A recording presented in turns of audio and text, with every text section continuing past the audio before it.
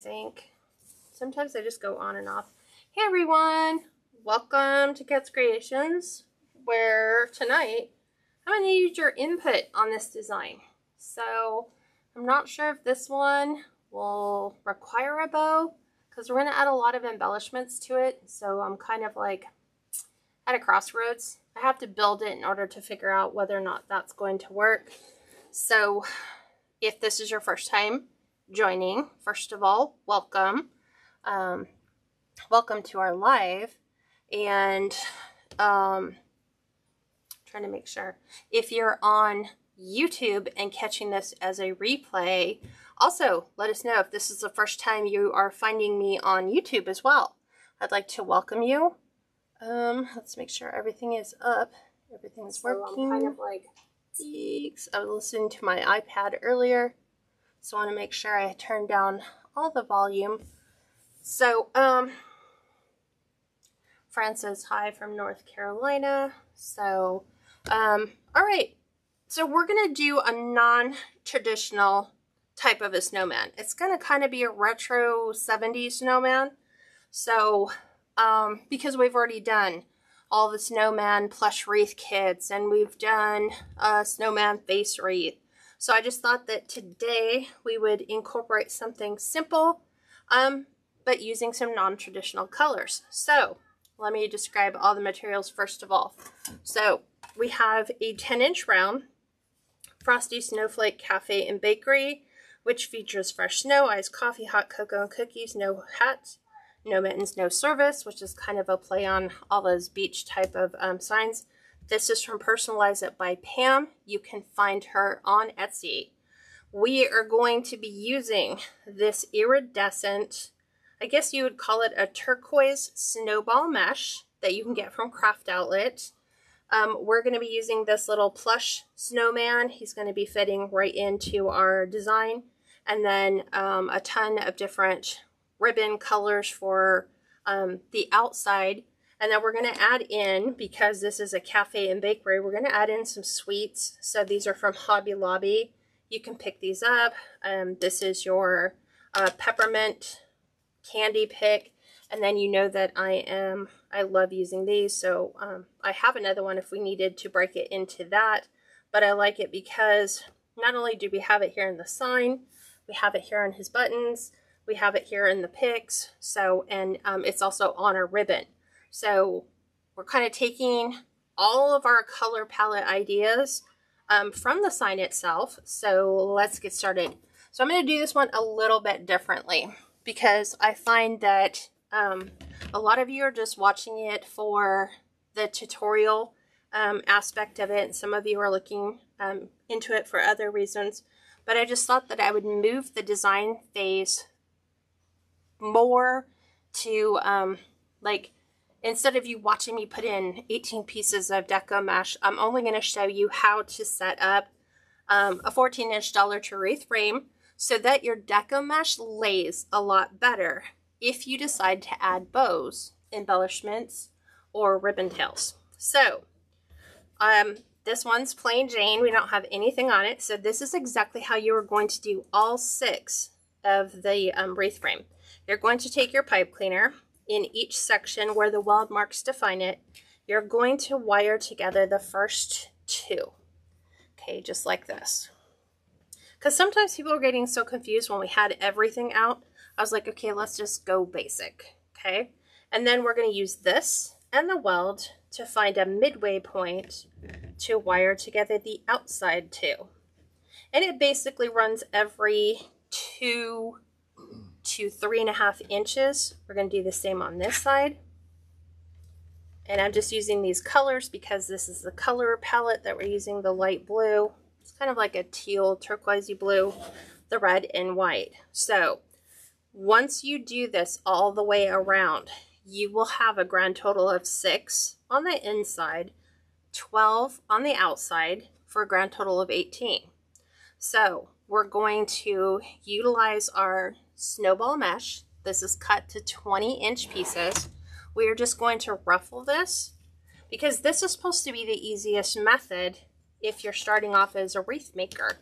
But yet so many people struggle with not knowing how to lay their mesh to get it to where, you know, they can lay their bows in, they can lay their ribbons in, they can lay their tails in. So we're going to take the finished edge. Finished edge goes towards the center. Laura said, hi, Kat. This is my third time watching. Love what you do. I'm from Missouri. Hi, Lori. Welcome. D said, love your teaching in wreaths. D from South Carolina. Hi, D. Welcome. Okay, so I went ahead because, like, when I have it set up normal, for some reason I always gravitate towards the inside first. So remember, in each section, the inside one is nothing more than a filler for the inside, and it's also a filler for the outside two pieces. So however you want to put it together, there's no right way or wrong way. It's just whatever way is easier, whatever way you prefer. So we're going to go ahead and do this. I am going to move my cut edge back. So remember, this goes on top of our inside piece, just like that. Okay. So we always want to make sure that you grab all the ends and make sure that that's laying completely on top of this. Also, that your inside piece is also completely covering those areas where you would come in and put in your side piece. Okay, so I'm going to go ahead and take this one. Hi, Anna. You were doing some Christmas grapevine wreaths. I was going to do grapevine, but I think I'm going to do that on next Friday. I think we're going to do the deer, the winter deer, and we'll do that on a grapevine. I'm still playing around with the design on that one. So here we go again. We open our pipe cleaners. We're going to take that. We're going to lay that directly on top. And then we want to make sure that this comes all the way down. This is our centerpiece so that it covers the side. And then also the same thing on the inside, that it's covered underneath. And then in order to assure that we can see both pieces in each section for ribbon tails, we want to make sure that we just gently take our cut edges, kind of fold them back just a little bit, so that this way you can actually see everything. And then here is where you'd get into the next section. You would take your side pieces, you would have them folded. Here's where your first deco mesh piece would go in that section, and these two would overlap each other, so that you have a really good fill for this. Any questions at all on putting together the base? I thought that this would be easier to break it down so you could see a section done at a time, and then you would just keep working the sections however you want. I have people who do all the inside ones and then they do all the outside. I have people who do a section at a time, or some people who just do it whichever pipe cleaner comes first, which is my method. But I hope you like that. So if you guys don't have any questions, I'm going to move forward. I've already done an entire wreath, less these three pieces, just like what we did from Friday. So I'm just going to pick these up because they're already done. This deco mesh, by the way, you can cut with a wood burning tool. So I've already gotten all of it done. So now I'm just laying in my centerpiece here.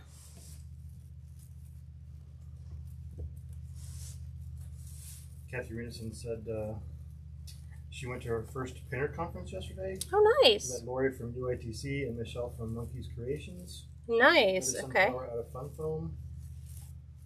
Hi, Anna. She said she was doing some Christmas grapevine wreaths. Okay. Hi, Susan. That one's all done. I'm just taking this one apart. And then this, it says a mesh. Probably These are 20 inches, yes. So a long time ago, I figured out nobody likes to store extra deco mesh. So the formula to use one complete roll of deco mesh and not have any leftovers is, if you have 18 places to place mesh, if you cut your pieces, depending upon your method, to 20 inches, it will take exactly one roll. 18 pieces at 20 inches is, what is it, 360? Yep. 360 inches, which, yards. yeah, 10 yards or, what is it? Feet. Yes, 36 feet. So I'm going to pull the last one out, just like this. We'll go ahead and 30 find, feet, sorry, 30 feet. yeah, 30 feet, not 36 feet. Okay. Place this right on the inside. Grab my other end right here. We'll add this last little piece. And then this wreath base is done. So you always want to make sure you have good coverage from one section to the next. You always want to make sure your inside pieces for your pipe cleaners are pulled up. And I think we're going to not utilize the inside 6 between our sign and our snowman. I think we're going to be well at exactly what we need in order to complete that. But see how now on the outside you can see all those sections for your pipe cleaners. Carol asked, so do you center your piece in each section first?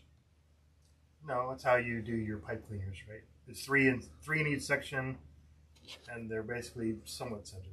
Yeah, so you center the first one on the first inner 2 rings, these 2, and then using this and this weld, you kind of find, you know, it's not going to be exact. It doesn't have to be exact by any means.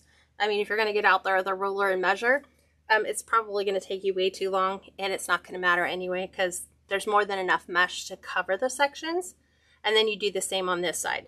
So on the inside, because you have 6 sections, you'd have 6 interior pipe cleaners, and then you would have 12 on the outside. Adding them all up, it's going to give you 18. And D, it's a 14-inch Dollar Tree wreath frame. Yes. Okay, so I'm going to set that one aside, and we're going to go in, and I'm going to add in all my ribbon tails and my half bows. So let me show you the ribbon. I love these. So I decided we would alter, because I was using the clues from the sign, right? We have peppermint candies. So I thought we would utilize this black and white, because we have the black, we have the white. This is what I call film strip ribbon, because it has the little edges. Reminds me of, what? Yeah, was it 35? 110. Yeah. 110? Or the old? Yeah, 110 and 35. So, and then it's got all the Christmas candy on it. These are 14-inch pieces cut to 2.5-inch pieces cut to 14-inch pieces. Then we have 1.5 inch ribbon cut to 19-inch pieces with the snowflakes, because we've got the snowflakes happening in there, plus it's white and red, which is the same color of our snowman. So this is a pairing. And then we're going to take Frosty's Magic Hat. So we have the hat ribbon, which is all like staying in that red, white, and black theme. 2.5 inch cut to 14-inch pieces. And then we have this red and blue with glitter diagonal stripe, which is taking it from the diagonal stripe on the sign. So I decided to pair red with blue and blue with red. And so those are going to be our color choices for the outside pieces. So I am going to be doing these together so that we just conquer one section at a time, and then we don't have to go back. So we always fold. Then you're going to, you fold your ribbon in half to find your middle point, and then we're going to lay this right on the inside, give it a nice twist. See how it automatically concaves like a bowl? You want to push that out so that it folds out or flips out. So like an upside down bowl. And then we're going to take our snowflake ribbon.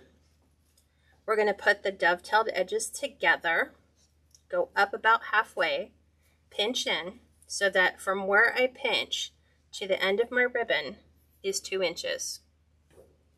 And then we're going to lay that right on the inside. We're going to give it all the required numbers of twists. And then I'm going to cut this one so that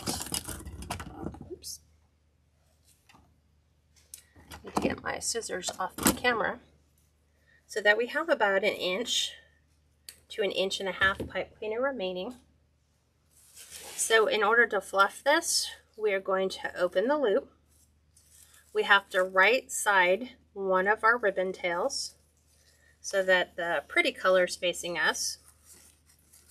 Pop those back out, and then I like to place them in between. This way we can still see the mesh, we can still see both sides of the ribbons.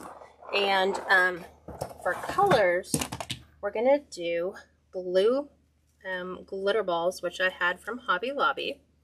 And we're gonna pair that with red glitter balls, staying with our color theme, just like that. Okay, now, do I glue them on? Yes, but first I go through and I put them all on. Then when I go to pull them off, I can see where the hole is. I usually do this after I finish doing the live. I will put a little dot of glue on there, take this, and then feed that right back on to the hole. And then that way, those are glued on and those are secure. Decent, pretty side out. For the ribbon, yes, you always want your ribbon to be pretty side out. Yes, absolutely. Okay, so now we're gonna go with the magic hat. Same theory. Fold it in half just so we can find out where's the middle in this ribbon. So when we gather it, it is centered on both sides. We're going to lay this inside. One complete twist. Fan this out. We're going to grab our diagonal ribbon this time. 2 inches in. Place this right on the inside.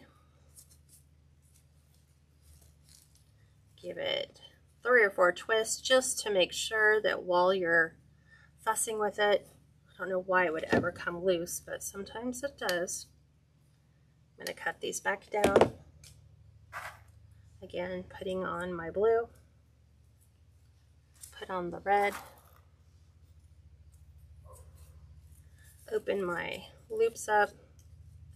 Right side one of my tails. Now when you're starting off, you can just do one thing, like go all the way around and alternate all your ribbon tails.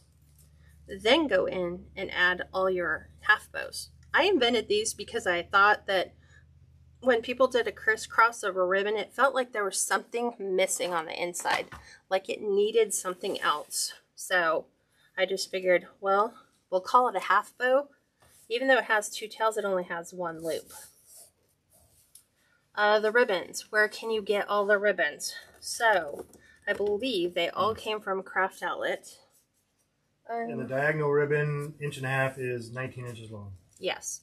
All the 1.5 inches is 19 inches. All the 2.5 inch ribbon is 14-inch pieces.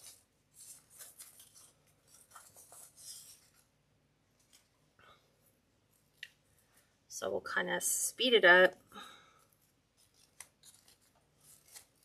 Decent. Will you ever have kits? Love these colors, but never can find matching ribbons. So I do have wreath kits. However, the wreath kits that I make available, they're as unique as my designs. So they are truly one-of-a-kind designs, which means I haven't made them, but I've made something similar, like maybe the same method that you can follow, but never the exact same design, because I don't want you to have something that I've made. I want you to have something that is an original that nobody else has, so that your customers feel exclusive, like you have the only one.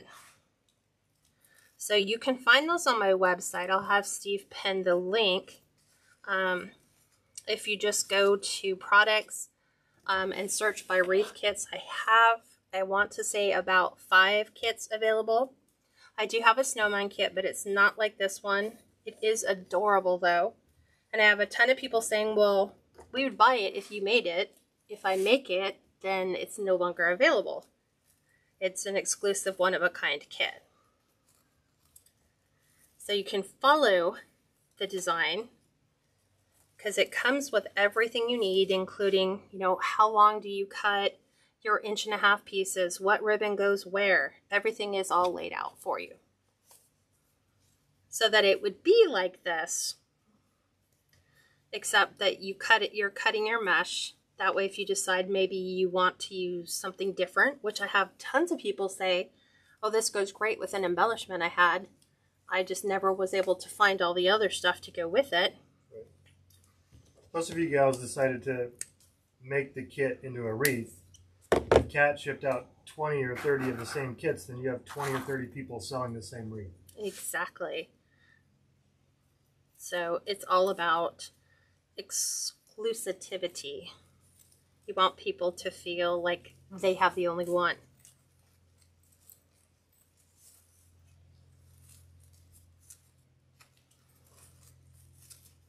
That might be something we do in 2023, where I put a kit together and there will only be like 5 of them available.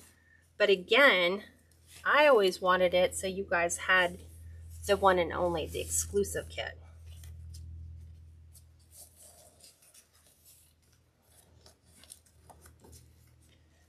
Okay.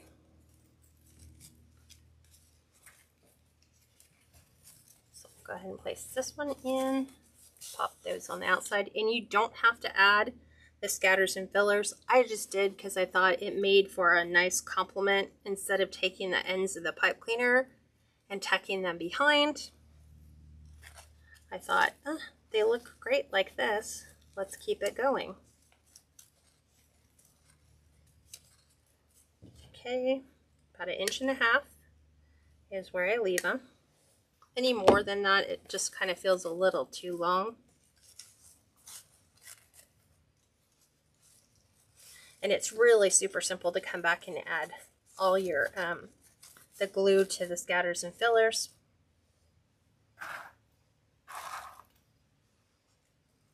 You could add white. Oop, that one's pink. Grabbed the wrong one. That one's just a little too long.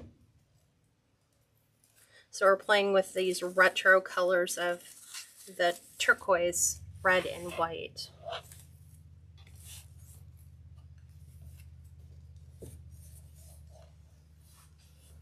Hi, Maria from El Paso. I'm glad you like this method, and you are so welcome. I love to be able to share with you.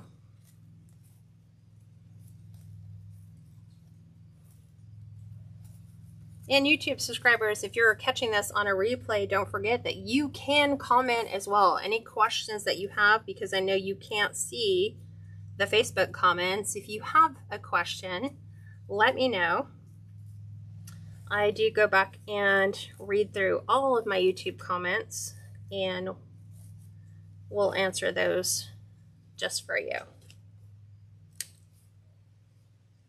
And if you'd like to join a Facebook Live, we are here every Friday at 5 p.m. Pacific, and every Sunday at the same thing, 5 p.m. Pacific.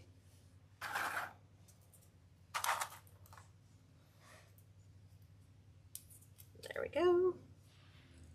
Hi, Carol. Welcome.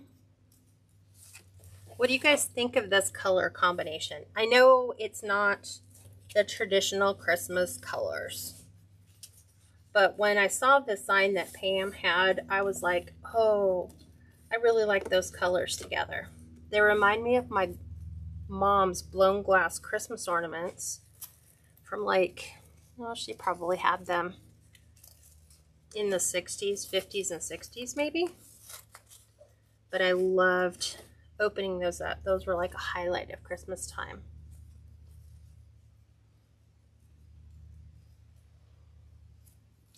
Hi, Donna. Welcome.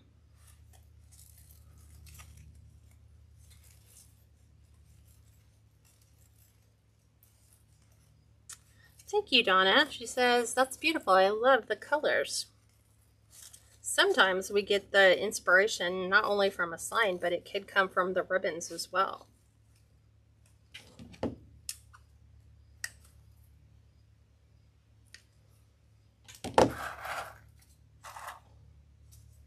And these scatters and fillers are ones that I've had from Hobby Lobby for a while. You can sometimes find them at the Dollar Tree. Amazon sells them if you just look for, I think the reason why we yield to the scatters and fillers names is because that's what Hobby Lobby labels those. Like right now in their Christmas section, they probably have red and white. They have a rose gold. They have your red, white, and green. Don't know if they do blue. I know they have some crazy retro color right now. They have one that looks like crushed peppermints. That one's really pretty, especially if you're doing a candy cane wreath.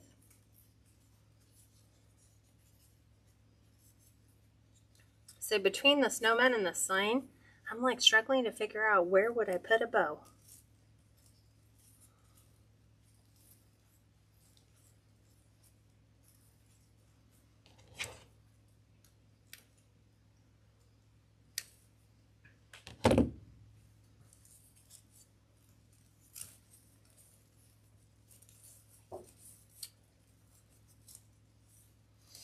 Shelby asked, are you doing the deer on Friday?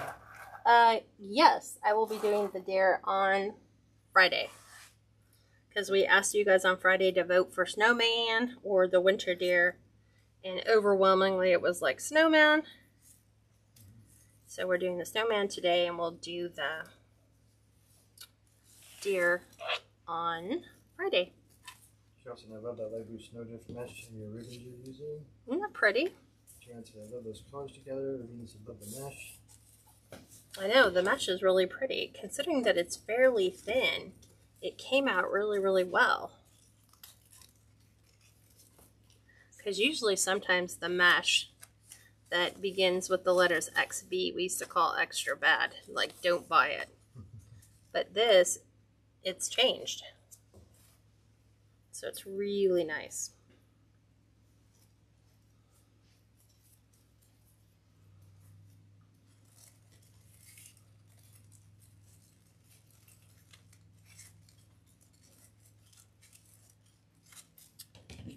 Okay, snip, snip.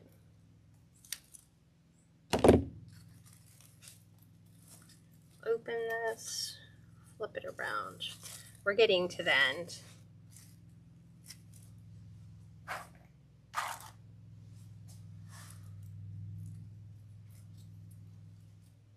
And they go, if people wondered how difficult is it to take those scatters and fillers, they're little styrofoam balls. So they go on the pipe cleaners super easy. They just go right through like they're butter.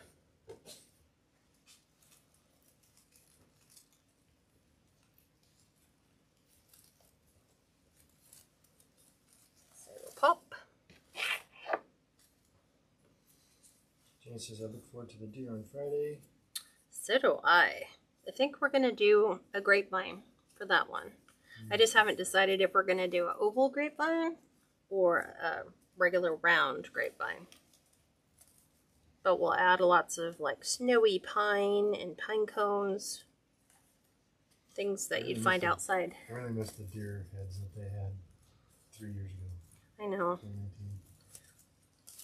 Maybe someone will just start crafting them. Maybe you could do that. You could just design that, bring that back. They were so cute because they weren't like the cartoon deer heads. They actually looked really nice. They didn't look like stuffed deer heads, but they had an element to them that made them look really nice. They were only out for like 2 years, and then they discontinued them, and then they started making all the goofy cartoon ones. Simone asked, Kat, was the mesh ruffled? Yes, it is. I was gonna do a folded ruffle, but with this mesh being a tad too thin, it wouldn't have covered this way as much as I would have liked. We would have had gaps in the center.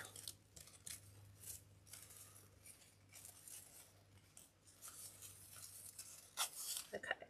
Then what I'll do is I'll show you guys like a prelim. Like I'll lay everything out and show you where it's going to go. Like signage wise, and then where I'm thinking about putting the plush. and then you can let me know if you like it just that way, or should we add a bow? Hi, Linda. No worries about being late. We're kind of doing a retro snowman.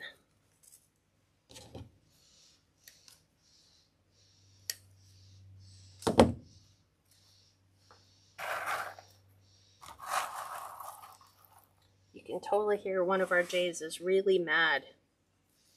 So something's made him mad outside. Usually it's when we sit out there. He wants us to leave. Okay, last one.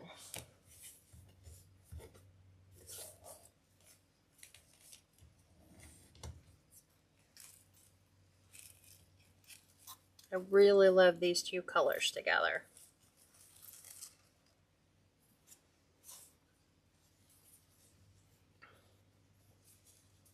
Okay.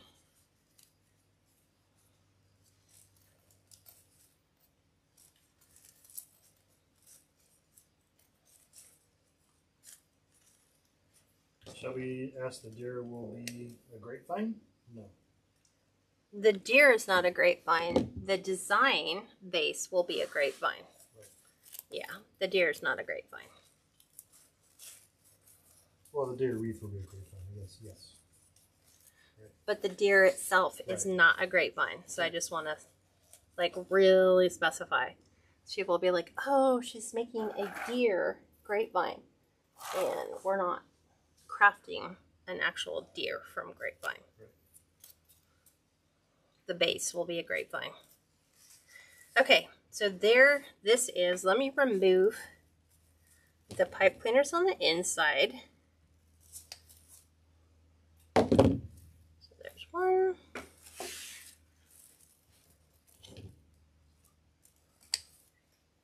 Two.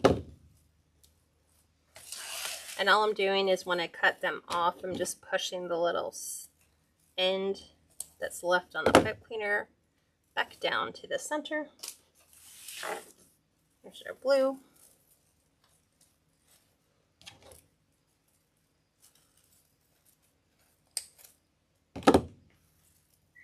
And last one is the red.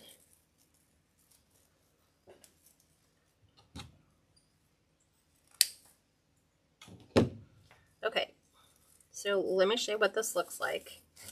See how sometimes you just smash them without realizing that you did? Okay, so sign, right? Not pretty. And I'm sorry you guys are seeing like a horrible glare on that. Let me kind of tilt this up a bit. Kind of like that. So there's that.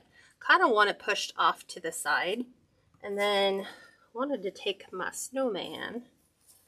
I wanted to kind of push his little bottom down in here, kind of like he's welcome to Frosty's Snowflake Bakery, like this. It's gonna kind of be under the sign a bit, and then this will all be pulled forward. So see what I'm saying? Where would you put a bow? I mean, I guess we can make a small one, but then I'm feeling like it's just way too overdone. So this is where I was saying, I need your help. I need your input on this. Should we do a bow or no bow on this design? Looking at it kind of falling into place like so. You can even be doing it low, I guess. His arms are wired, so you can do whatever you want with his arms. Just like that. He's got a little candy cane in the side. His pretty little scarf. What do you guys think? Linda says no bow. Love the look. Josie says no bow. Okay. Della says no bow. Simone says no bow. Okay. Oh, all right. Kathy says, I think a small bow. I wouldn't put a bow. I think it's more than great. Okay.